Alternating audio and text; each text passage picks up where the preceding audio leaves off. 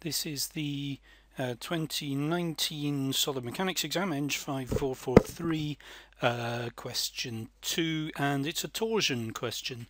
2A is about a hollow steel shaft, and there's some details on there. So let's take a look. 2A.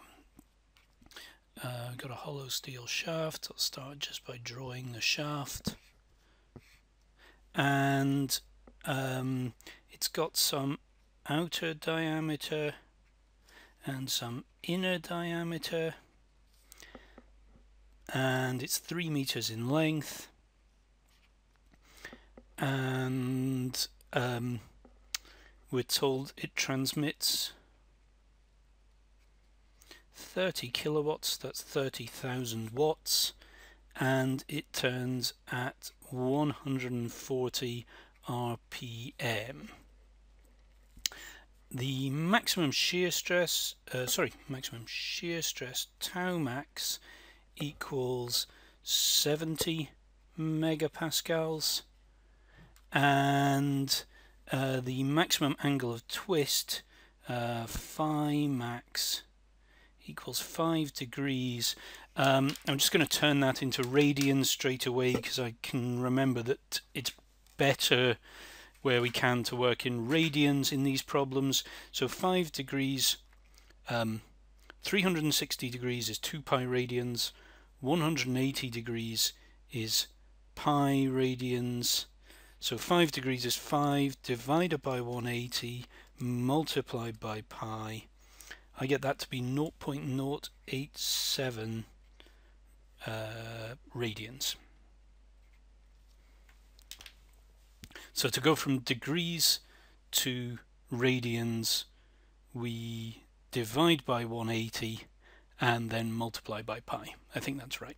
Okay, so that's all the information that we're going to... Oh, and there's one more thing in the question which says that G equals 80 gigapascals. That's 80 times 10 to the 9 pascals. So I'll record that like that. Okay, now we need to start thinking about hollow shafts, and it's worth going straight to the data sheet. We are doing torsion of shafts, so I'm just going to write out all the equations that might be useful under torsion of shafts. That's this third section down.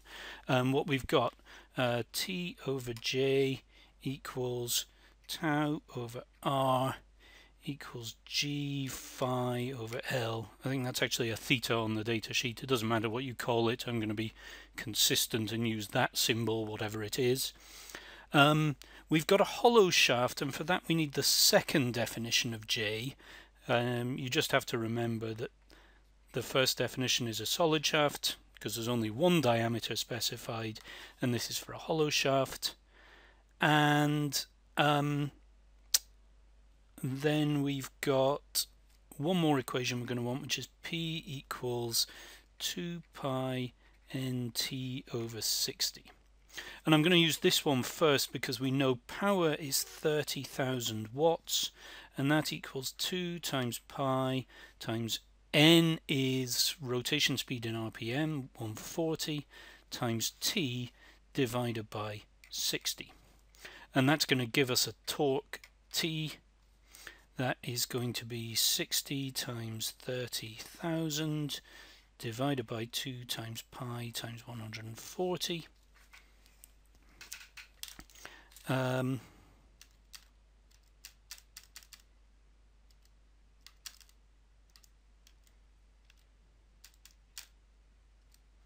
That comes out to be 2046 Newton meters. Okay, well that's a good place to start. Then at this stage I just go back and check what we were actually asked for in the question. Calculate the required outer and inner diameters.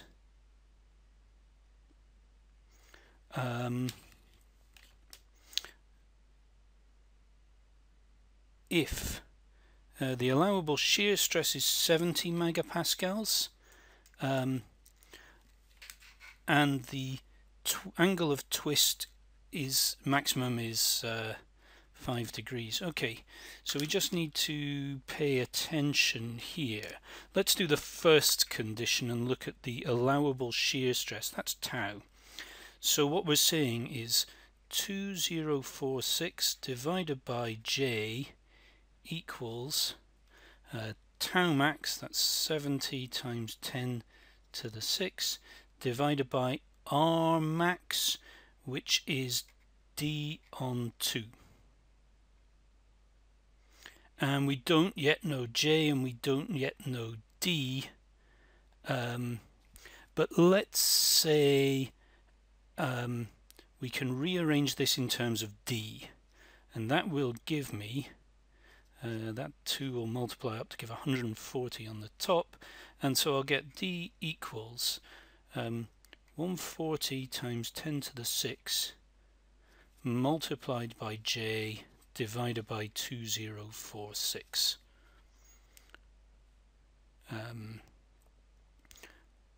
Alternatively, that would be R equals tau J divided by T, and then we double that to get D. So that sounds okay. The reason I'm using the outside diameter here is because the stress increases the further out we go, so the maximum stress is going to happen on the outside of this object. So that's kind of condition 1. And I'm just going to park that for the time being while we look at condition 2. Condition 2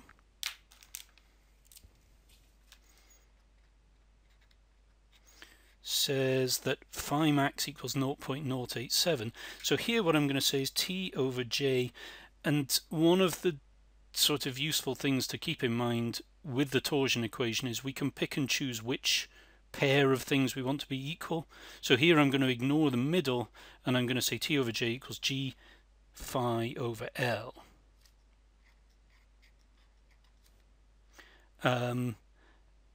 And we know everything in this equation except J, so we can say, okay, J equals, it's going to be TL over G phi, which equals 2046 times 3 over 80 times 10 to the 9 multiplied by 0.087. And that equals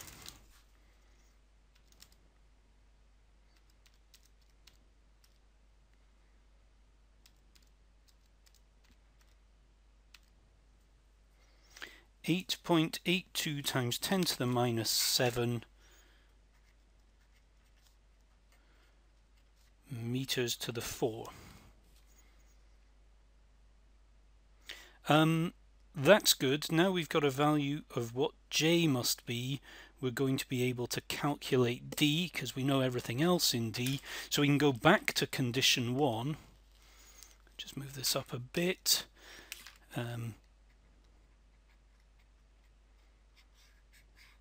And say D equals 140 times 10 to the 6 multiplied by 8.82 times 10 to the minus 7, all divided by 2046.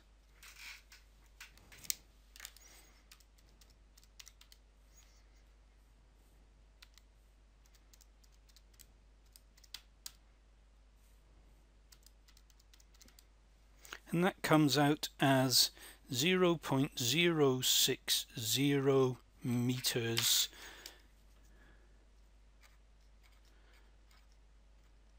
and that's good. That's the outer diameter now calculated.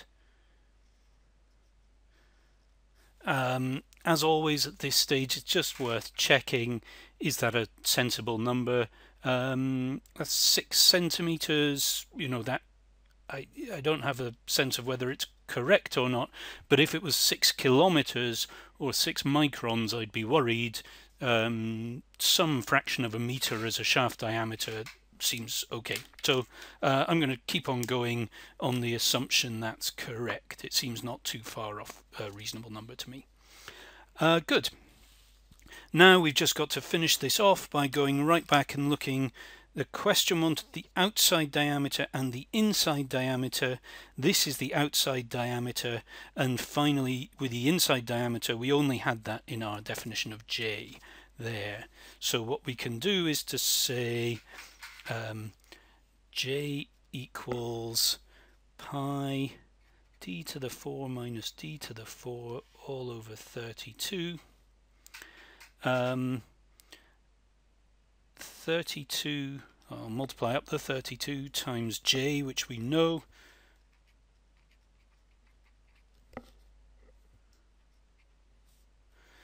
equals pi times capital D to the 4 minus pi d to the 4. I can divide, I'll cancel that pi and divide this side by pi, and then finally I can get d to the 4 equals 0.060 to the 4 minus 32 times 8.82 times 10 to the minus 7 all divided by pi. And I guess I have to hope that that comes out as a positive number, otherwise I've got problems, but we'll worry about that when we come to it. So 32 times 8.82 times 10 to the minus 7 divided by pi, 0.060 to the 4 minus that answer is 3.976 times 10 to the minus 6. That seems like a reasonable answer.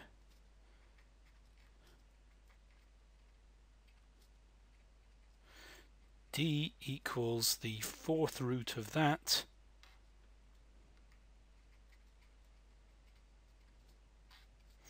That's where you need to just know your way around your calculator.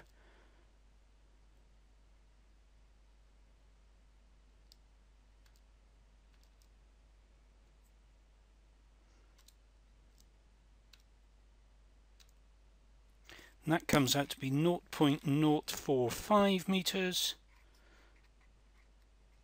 which is about 45 millimeters. So we can finish that off and say outside diameter equals 60 millimeters, inside diameter equals 45 millimeters. And that's that part of the question complete.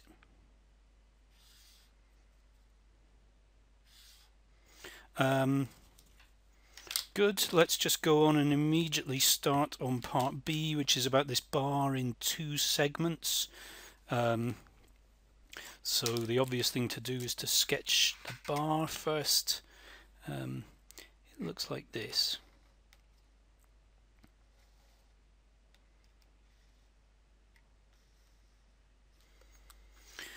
And there's some torque there, T, and it's matched at the other end. Okay. And this is 1.45 meters, and this is 1.2 meters.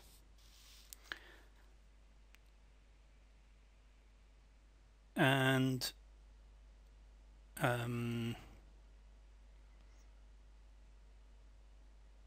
this has a diameter of 0.056 meters, and this has a diameter of 0.048 meters. I've converted from millimeters to meters there. Is there any other information in the question we need? Yes. The maximum shear stress, tau max, equals 30 megapascals, 30 times 10 to the 6 pascals. G equals 80 gigapascals, that's 80 times 10 to the 9, and phi max equals 1.25 degrees, and again we'll just convert that into radians. 1.25 times 180, sorry, 1.25 divided by 180 multiplied by pi comes out as 0.0218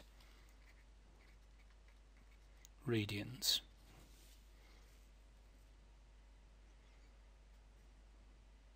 I mean, one thing you can remember for that conversion is a radian is about 60 degrees, and so your number of radians should be about a 60th of your number of degrees. But anyway, different ways to remember that. Make sure you remember one. Okay, just for rigor, I'm just going to do one thing, which is method of sections, and I'm just going to show very quickly if we take a section there, this we know is T, so this is T in region 1, and therefore the torque, the internal torque in region 1 must just be T. And I can do the same thing on the other side, method of sections on this end. This is now the torque in region 2, and we know that there's a torque here of T, and so the torque in region 2 also equals T. So we can just be clear, internal torque in this solid circular bar is T throughout. Okay, the next thing I guess I'm going to want to do is to start using the torsion formula, so let's just write that out straight away. We've got the whole lot in here, so it's T over J equals tau over R equals G phi over L. And now we just need to think about what the question asks.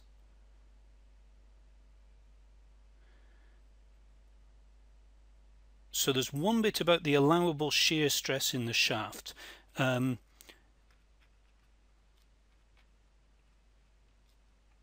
shear stress in AB is the first. We'll look at shear stress, and then we'll look at twist angle. The shear stress in AB, tau AB equals TAB, which is T1 that we just talked about. It's T RAB over JAB. And I guess one thing I could have done just as background is to calculate values of J. JAB equals pi d to the 4 on 32. That's data sheet. So that equals pi 0.056 the 4 on 32, and that equals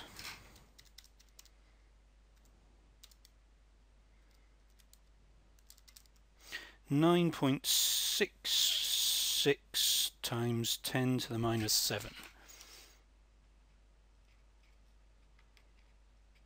meters to the 4. Similarly, J for the section BC is pi d to the 4 on 32, and that's going to be pi times 0.048 to the 4, all divided by 32.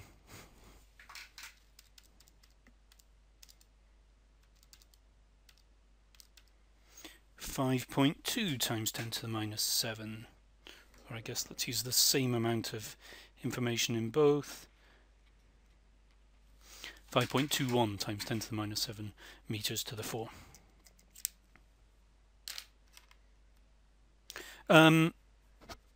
So we can go on and solve what we had here. Tau AB, the maximum stress, is 30 times 10 to the 6 pascals, or the stress we're targeting is 30 times 10 to the 6, equals T, which we are trying to calculate, multiplied by R, which is d on 2, which here is 0.028, divided by 9.66 times 10 to the minus 7, which means T equals 30 times 10 to the 6 multiplied by 9.66 times 10 to the minus 7, all divided by 0.028 equals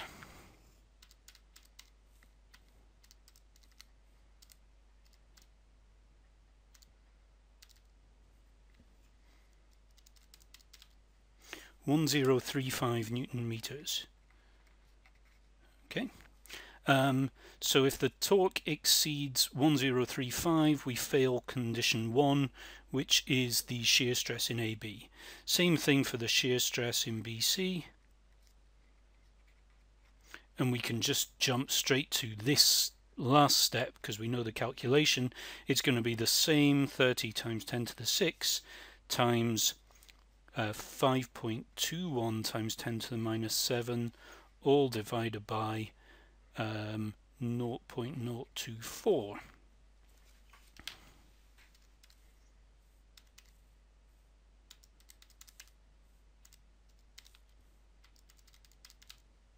That comes out to be 651 Newton meters to the nearest Newton meter. So that's a more restrictive condition. If we go above 651, we'll have too much shear stress in BC, which kind of makes sense. If you've got the same torsion everywhere, it's going to cause the highest shear stress in the narrowest bit because that has the lowest value of J. Okay, there's still one thing to go, which is the total twist angle. We need to say phi total equals phi AB plus phi BC.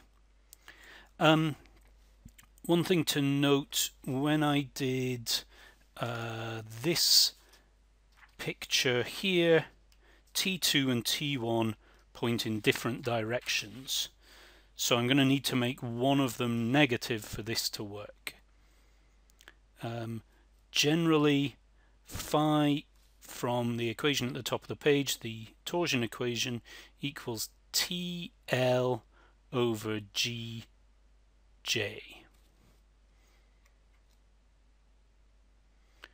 TAB LAB divided by G JAB plus TBC LBC divided by G JBC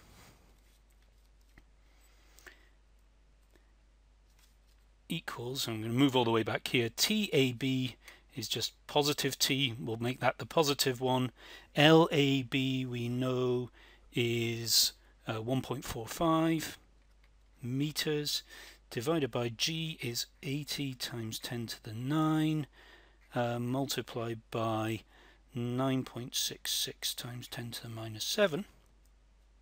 And by the way, phi total is the phi we calculated before. That's 0.0218 radians. Plus TBC here is now minus T. It points in the opposite direction to that T, so we need to make it minus, multiplied by 1.2 divided by 80 times 10 to the 9, and J for that bit, J for BC is 5.21 times 10 to the minus 7.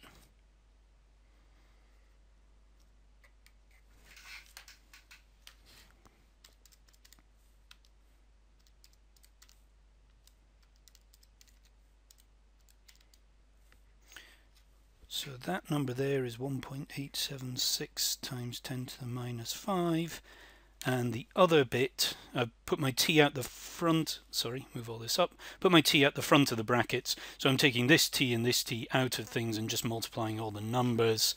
1.2 divided by 80 times 10 to the 9 divided by 5.21 times 10 to the minus 7, that's 2.879 times 10 to the minus 5.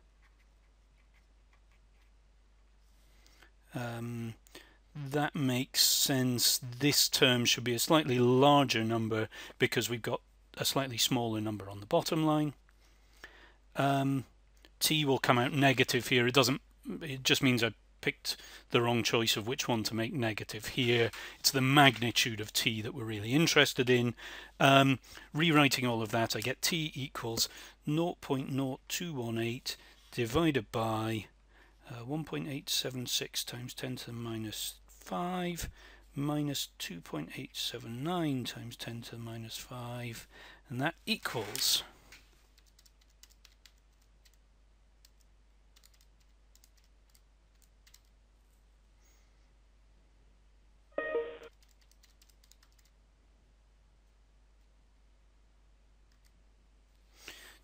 it's coming out as a negative number, but that number is 2173 Newton meters, the magnitude of that torque. So that means the twist angle will only be a problem if we go above 2173 Newton meters. So the most restrictive condition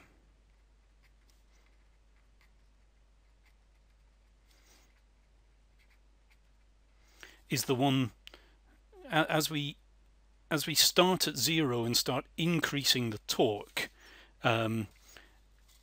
The first thing we're going to get a problem with is this one, the 651 Newton meters. That's going to cause too high a shear stress. Is on shear stress in BC. So that means the maximum value of T is 651 Newton meters. And at this stage, I think that's my final answer. I just go back and have one quick look at the question again. Determine the allowable torque T if you've got a maximum shear stress of 30 megapascals and a maximum angle of twist of 1.25 degrees. Well, I think that is my final answer to that, so I would leave that and move on to the next question. And that's how you do various calculations about shafts in torsion.